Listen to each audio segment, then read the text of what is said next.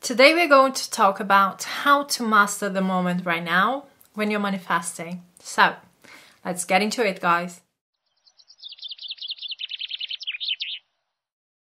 Hello everyone, my name is Al and welcome to my channel Simply Create with Al. And if you're new here, please go ahead, subscribe to my channel. I am here making manifesting easier for you, sharing all my tips and advice so that you can use them to create the life you have always dreamed of.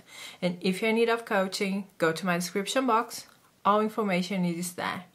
But right now, let's get into today's topic. Today we're talking about how to master the moment right now.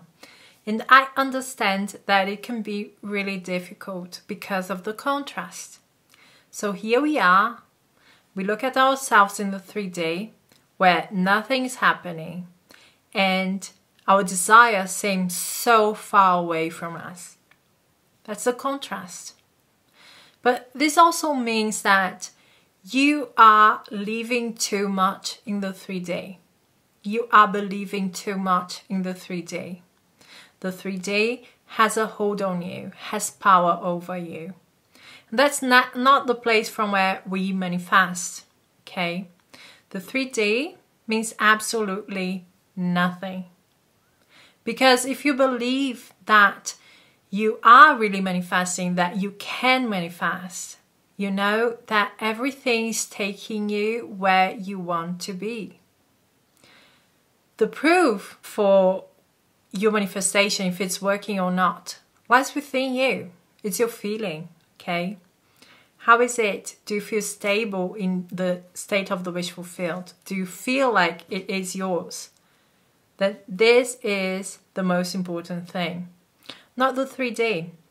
But if you are giving the 3D so much power over you, okay, then it's not going to be possible to keep the state of the wish fulfilled, because you're basically saying, I have to see to believe. That's not how it works. We are walking by faith and not by sight when we manifest. And Neville said, if you seek to realize your future dream, it needs to become a present fact in your mind.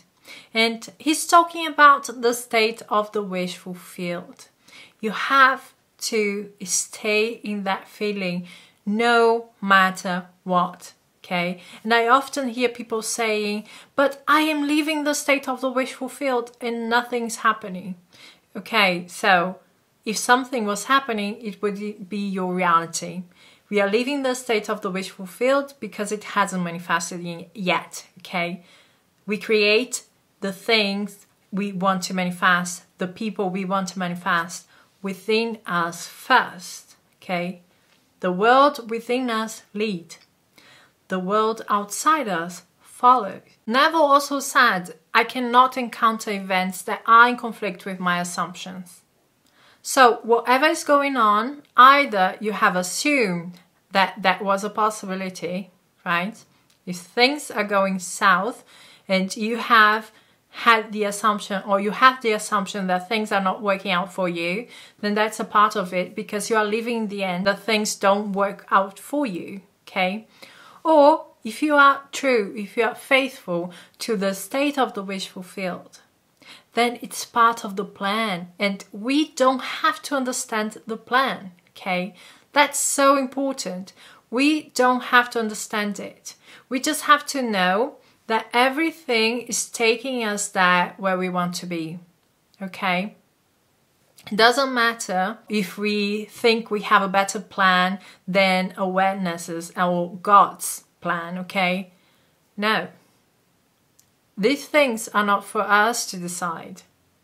But when we have reached that state of the wish fulfilled and we know everything is working out for us, everything is part of the journey, then we can finally focus on other things, on other projects, right? We can focus on more on ourselves, on making this moment the best it can be, okay?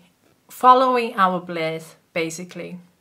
But this is something that we can do because we have faith, we have trust that everything is indeed working out for us. So guys, that's it from me. Thank you so much for being here. If you like this video, please give me a like, subscribe to my channel, and we are going to talk soon. Bye guys.